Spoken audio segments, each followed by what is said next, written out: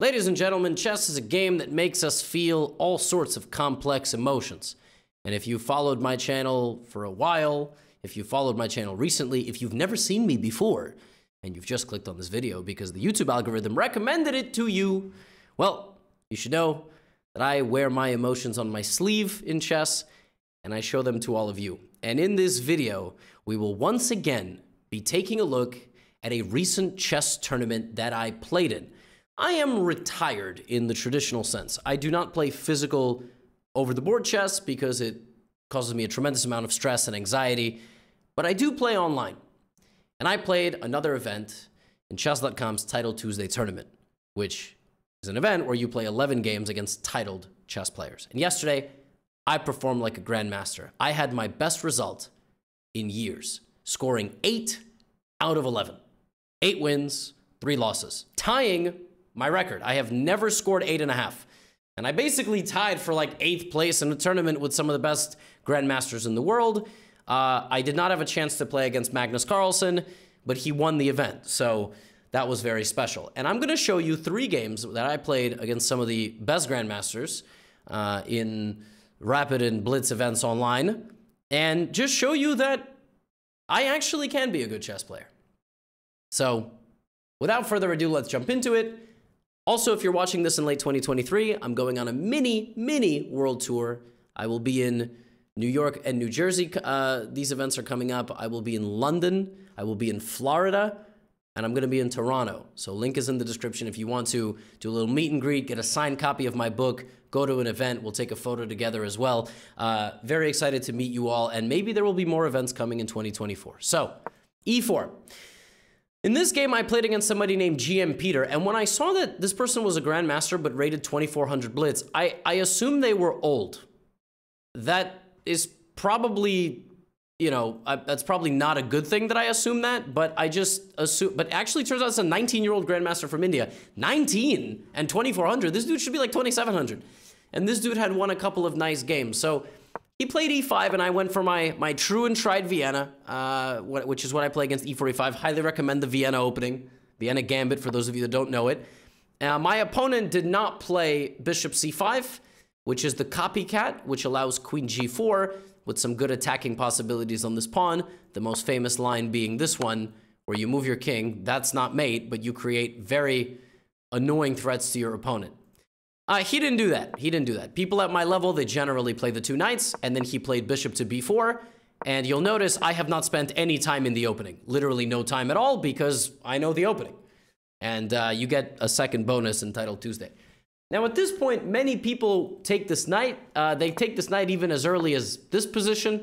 They try to play for a very quick pawn to d5 as well. But my opponent did not play for pawn to d5, played d6. Which allows me to play this move. And now, I'm gonna do what's called put pressure on the pinned piece. So if my opponent plays something like rook e8, this would be a very big mistake. Look, because whenever there's a pin on a knight to a queen, and you can apply more pressure, and nothing can get in the way, this is a big problem. Because the next thing that you're going to do is you're going to bring even more pieces. But in general, what you want is to open up the king. And you want to play knight g3, queen h5, all of this good attacking stuff. So what did my opponent do? My opponent tried to kick me out, and I took and went here.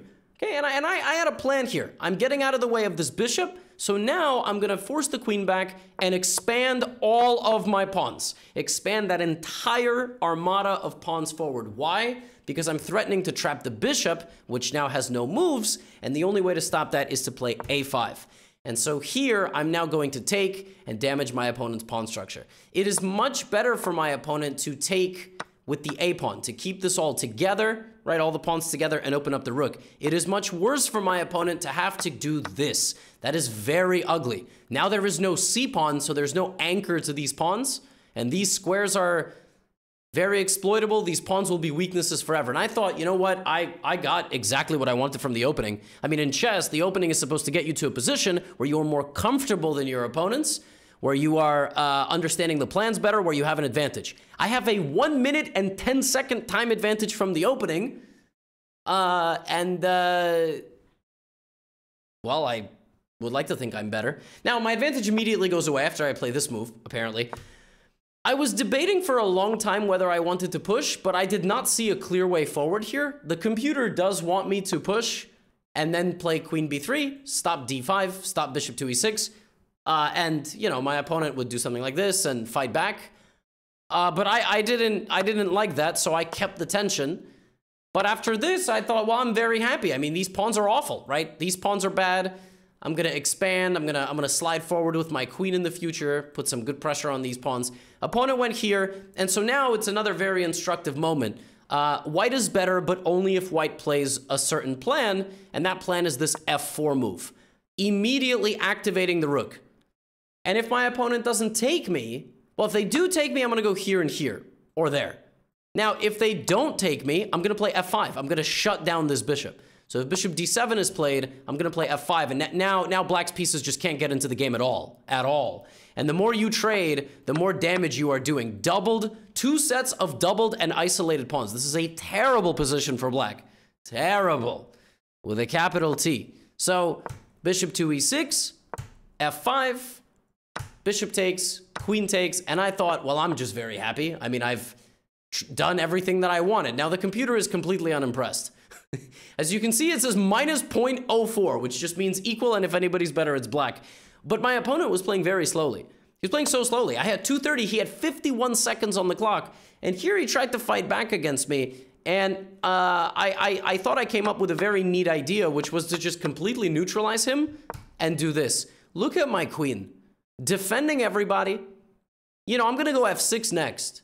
So if my opponent plays something like rook c2, I'm gonna play f6. I'm gonna open up the king, and I thought I got good attacking chances. Again, computer, not impressed, not afraid at all. So maybe that wasn't necessarily the right idea, but maybe e6 to create a pass pawn. Very, very combative game. And now the pawns start falling. So I get b6. My opponent now should definitely take this, but he goes here, and then I get that pawn. My opponent goes to the second rank, and I just start defending myself. I start trying to trade the pieces, because I'm looking to get into a winning endgame. I'm trying to get into a winning queen endgame. And then I make a mistake. I get very upset with myself right here. I play h3 and I blunder the fact that after rook takes, regardless of how I take back, I'm gonna lose a pawn. So if rook f2, queen f2, this check and I lose that pawn. So rather than getting frustrated, and then if king f2, there is this. But rather than getting frustrated with myself here, I actually managed to regain my composure and find a really nice idea. Also, my opponent has 10 seconds, right? So I found a very nice idea, which was this. And the point is you cannot take this pawn, because I realized that I have check here and a winning king and pawn endgame. This is such a deep idea, which I saw in like 5 seconds. I went full Magnus Carlsen here. The point is, yes, material is equal. And like, let's say king g6, but the point is, black has no moves. If black takes me, my king gets out and active, and I'm disallowing this king to get close. My king will then go to that pawn, and I will win the game. If my opponent does not take my queen and instead plays h5, I will just wait. And at some point, black will run out of moves. If f6, I go here, and black just can't do anything. We're stuck. And at some point, black will need to do this, my king will go, and I will promote. So I realized when I went here, my opponent can take, but I'm going to be win. And I just made my entire objective, run forward. Run forward, sack the pawns, and just go forward. Make this really difficult. The opponent only has 5 seconds. Started giving me desperate checks, but he accidentally forced my king to a winning situation. So now I have 2 passed pawns, and there is not a single check.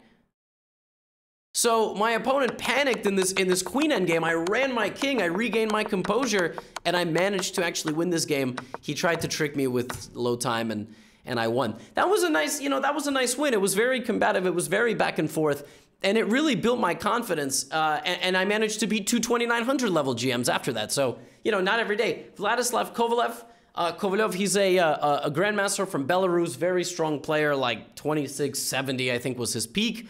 And by the way, another Vienna, just like the last game. This time, bishop c5. You will remember that in this game, in the opening, my opponent went bishop b4. You got to know your openings. And by the way, if you want to learn more about the Vienna, e4 course, holler at your boy.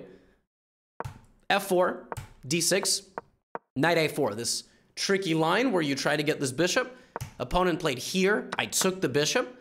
And now here, white can castle. White can play c3. White can also take on e5. I decided to castle and just be a little bit solid. I was not afraid of this because of rook f2 or rook e1. My opponent also castled, and I was like, wait a minute, but what about the pawn? And I thought, how exactly is he going to get the pawn back? Now, he started attacking me, and I just stayed solid, and he just tried to get my pawn back. That was the entire game. And so here was a big moment. What I probably should have done is I should have went for the knight directly. Because then I would have had this, and then here I could play rook f2. And then if he takes my pawn, I could maybe play d4, or I could play take, and d4, or f4. This looks quite nice. And then I can push him back, and then I can play f5 and try to trap his bishop. Look at him. His bishop is locked in a cage. Right? If he plays something like rook d8, I'll play bishop c2, or queen h5, right? And so this is probably what I should have done, but I did it this way, and the problem with doing it that way is his knight is going to survive. So now I spent a lot of time here, and I played a move that is not the best move. The position is still equal. Take, and I said, you know what? I got to get rid of that knight, boom, boom. And I thought, okay, I'm in an equal endgame against the 2900 GM, right? We have 6 pawns each, 7 pawns, I can't count. 7 pawns each, queens and rooks. He went here, I unpinned myself. I could have taken on a7, but then he would have played something like c4. Okay, b4, and then f4, right? So pushing him out, and then, you know, I'm maybe going to win this, or take on a7, and take on c7. And I thought, okay, I'm just going to draw the game, because, you know, playing a GM, not a bad result. Queen d6, took on a7, he took on c3, I took on c3, he took on d3, I took on d3, he took on d3, takes. Okay, 2 rooks, 4 pawns, 2 rooks, 4 pawns. We are going to trade off these pawns, and I thought, I am slightly better here because I have a more active rook. And then he just very quickly went here. And my friends, these are typically positions that I lose to grandmasters. I mean, I just panic, I do something stupid, I find a way to lose this. And I thought, you know, why king g2? What I don't want to do here is I don't want to end up in a weird situation. This blunders checkmate, by the way, but let's just say he has a pawn on h6 first. Let's just, you know, h6. Rook e1, something like that. You don't want to get like slammed here, you know, with your king stuck. So I thought, let me bring my king up, because anytime he's going to take this pawn, I'm going to take this pawn, right? So he played g6, and I offered a trade. And my idea was take, check, here, rook c5. He's going to go for this pawn, and I'll play like h3, and he'll, you know, rook c, whatever, and I'll be fine. And then he went here, and I got a little spooked, but then I found f5, which I thought was a nice idea, ready to run my king out of the danger of the rooks. And then here's something insane happened. He gave me a check, and I thought, okay, well, he could take, or he could go here. And he played rook e2. And rook e2 sets up g5 mate, which is a very scary move against the grandmaster, you know? Oh my god, the grandmaster is trying to checkmate me. Whoa! And I thought, well, I can play f6 and then g5, oh, look at me, I'm very strong, you know? And I also was thinking e6, and I was thinking rook g3, and I was thinking all these things, and then I went, wait, always look for checks. Mate in 3. This was not here during the game. And I thought, oh my god, check, mate. I didn't even look at how much time it took me to find checkmate.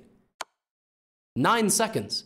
I was sitting there looking at the board going, wait, what about g5 mate? Like, what do I do? He blundered mate. He just straight up blundered a checkmate in a rook endgame. And that's what happens when your pawns get so advanced. Sometimes it just happens. You know, and again, okay, yes, was this lucky? Yes, unquestionably, but I'm a firm believer in the fact that, you know, you earn your luck in chess. All right, you earn your luck. And in this game, it was combative, and it was probably supposed to be a draw, but sometimes that's what happens. Normally, I am on the receiving end of such a checkmate, and then I want to cry. But the most impressive game that I played of the tournament by far was this game against Sergei Zhigalko. I beat Zhigalko once before. He's always playing against Hikaru. He's played Hikaru many times. I have a record of 4-8 against him. I've won 4 games, I've lost 8 games, which I will take because he's a very good player. And this is probably the best game that I've played in the last month. So I played e4. Now, admittedly, if he actually is in Belarus, he probably played this game at 2 in the morning. But aside from that, he's a great player. I'm very happy to win this game. c5, and I played a3. I play a lot of different things. A3 is also actually in the e4 course. The idea of this was not to promote the e4 course, but, you know, I like to play the a3 Sicilian. I like to play this wing gambit style, and he played d5. He spent 25 seconds on that move. Maybe he was fixing his wires, or he was fixing, you know, played d5, which is a very decent move, and then he played knight f6, which I haven't seen in a long time. I mean, most people take with the queen. And so I thought, okay, let's just be simple. Let's not be greedy. Let's not try to hang on to the pawn because he's probably going to win it back. And if he doesn't win it back, he's going to, you know, play in a gambit way and put his knight here. And I'm not better despite being... So, you know, I thought, knight, fine. Get your pawn back, buddy. d4. I'm playing d4 because after takes, maybe I'll take with the queen. Then I'll play bishop b5. Then I'll castle. Maybe I'll take with the knight. And I just thought, I like this position. I'm going to go here and castle. And this move... It doesn't hurt or benefit my position. If anything, you could argue it benefits more than hurts because I will expand my pawns, right? So my pawns will then work together, and my second move, a3, isn't so stupid after all. So from the early opening, you know, he was developing his pieces, and he was actually playing in a very aggressive way. He was trying to get me to take his pawn. Probably against a lower rated player I would take, but I have a lot of respect for like 2,900 GMs, which I shouldn't. And I just decided I'm going to keep it simple. I'm not going to go take that pawn. He wants me to take the pawn, and then he wants to like try to win the pawn back, and then he wants me to play b4 and get all, you know, and I'm just like, do I trust myself to keep this? I don't know. Let's just do this. And he played e6. Now I can't take the pawn for free. And then I played c4. And I had a very simple plan here. My simple plan was going to be to take this pawn, offering a trade of queens, which I thought benefited me because I would get the file, and then I would expand my pawns. And I'm going to expand my pawns no matter what because I need to justify my second move, right? So the way the pawn structure is changing in this middle game, I was like, I'm going to expand my queenside pawn. So I played b4. He didn't trade with me, and I didn't trade with him. Our queens are having a staring contest. I don't want to take him because I don't want his rook there, and he doesn't want to take me because he doesn't want my rook there, and he probably also wants to keep his queen because he wants to win the game. When you're trying to play for a win, you're not trying to go to an endgame, which is probably just going to be equal. So he played castles. And I just finished my development. At some point, I'm playing h3. I'm thinking, where are my pieces going to go? And then after that, where are my pawns going to go? Do I want to play b5? Do I want to play c5? Do I want to not touch the pawns? Because they control 4 very important squares. Right? I have a little bit more space. So he goes here. And this was probably my best moment of the game. Because what does black want? Black wants to play rook c8, rook d8. Or black wants to play rook d8, and then maybe double. And if I play a lazy move... He's going to play rook d8. I'm going to have to move my queen, and then he's going to play a5, rook c8. He's going to start firing away at my structure here. So I thought, how do I disrupt Zhigalko's development? I spent most of my time advantage and played knight b5. I thought this was a very clever move because his options now are to go back here, which walks directly into my rooks, which is a problem, or he has to go to the corner. And that's a big loss of time. And he can't come forward because if he comes forward, he walks directly into c5, which is a big, big, big mistake.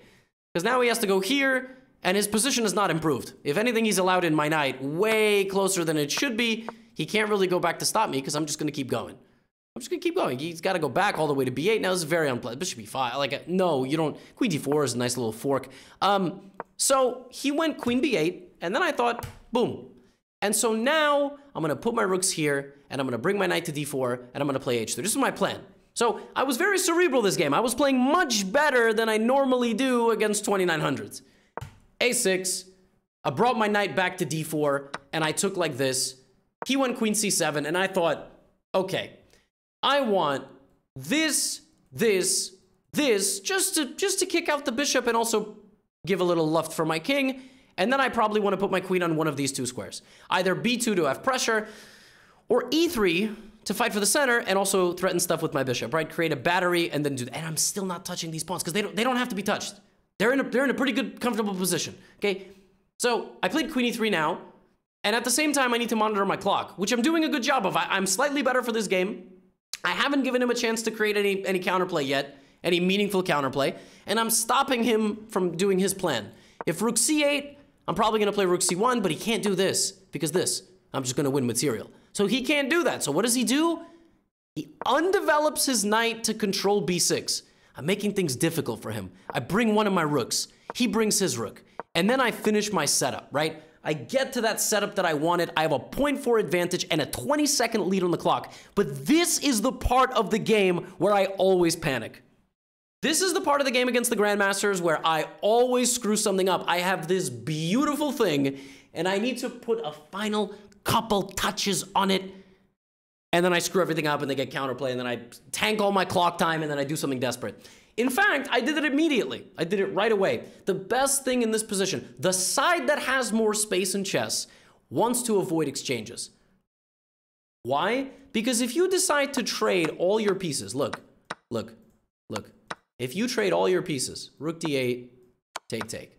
Yes, in this particular instance, there is bishop to f3 and then some endgame stuff. But let's just say this is the position. There's no advantage.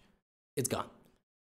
This is a very rare case. White can attack. But my point is, white needs more pieces on the board than not. White needs to go here and then take with the bishop.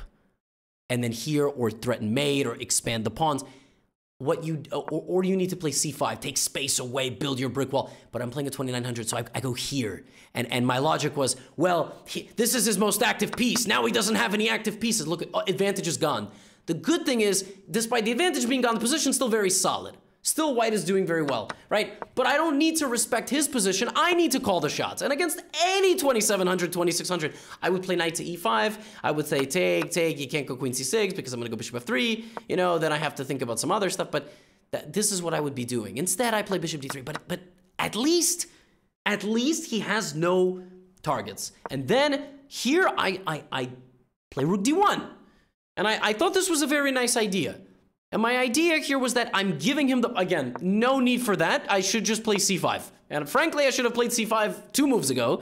But the idea was, if he takes me, I'm going to go here, which I thought was a position ruiner. I thought take, rook d7, rook d7, rook d7, look at this. If queen c1, I can take, and then king h2.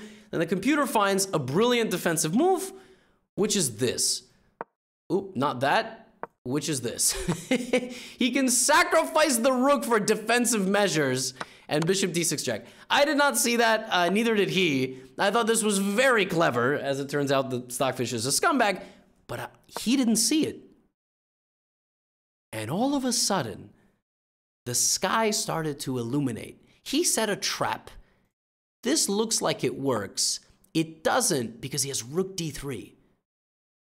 And if I take his queen, he can get that. Or that would check and then my bishop. So that doesn't work. But I realized, wait a minute. What if I just play knight e5? And now I have one very powerful idea. And I'm up 25 seconds on the clock. At this point, I'm like, am I going to win this game? He goes back to b8. And I went rook e1. And I set something up which he fell directly into. I am setting up the fact that all his pieces are standing around, but nobody is protecting the king. The king is protecting the house on his own. And I have a cannon pointed that way, and I'm stable. Everything is stable. And he played b5 with 3 seconds on the clock, and I hit him with knight takes f7. And the point is, everything falls apart. In the words of Linkin Park, even the people who never frown eventually break down. The sacrifice. Great song, by the way. Shout out to Linkin Park, R.I.P. Chester. Queen e6, knight h6, all ideas. And if you don't take me, I don't really know what's going to happen because I'll probably take your rook and play queen e6. So he did take me, but in roared this. But he had one more trick up his sleeve, which was this. One more trick up his sleeve, which is a move that I did not even consider because I thought I would have a checkmate with something. I thought I would be able to mate him somehow. The point is, no matter where he went, he was busted. He went to f8, I would take. And then I would just take on f6, frankly. I would just play here, that's mate, so he takes. And I can win the endgame like this, you know. Like this is also a completely winning position. But instead of that, after king g6, just rook g3. And the point is, if he hides, well, then I would have had a chance to sacrifice the rook. Queen e7, queen f6. But instead of all of that, he sacrificed his queen and took. But it was not the bishop that I was after, it was this. And the point of king g6 is that if this, that's a problem, and now I am x-rayed. Skewered, not x-rayed, skewered. He played king g6, I gave him a check, And when the dust settled, I grabbed his rook, I grabbed his pawn because my queen was hanging, and in this position, he ran out of time, but he only had like 1 second on the clock, so he basically resigned, and I defeated him with an accuracy of like 95%. I mean, that was a very, very, very controlled game. I played that game from start to finish with solidity, with poise, with patience. At times, I fell very slightly into bad habits, such as bishop d3, just like trying to trade off his bishop for some reason. But overall, if I can play like this, I can beat these grandmasters. I mean, I did not make any blunder. I thought I played very well. My accuracy was 94%. Of course, I had some mistakes, some inaccuracies, like in the opening. This gives me shut up. But I had this brilliancy, which I was very happy with. Knight takes f7 is likely, yeah, the brilliant move. Of course, I planned that from the beginning, and my estimated elo in this game was 3,300. So I played like a 3,300 this game, and I finished the tournament with 8 points out of 11.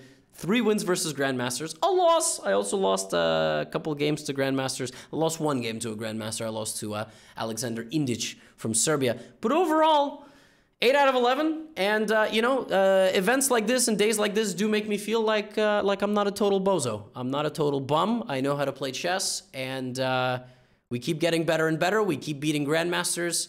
And it's quite nice. It is quite a nice feeling. So let this be an inspiration to those of you who might be in a slump at the moment.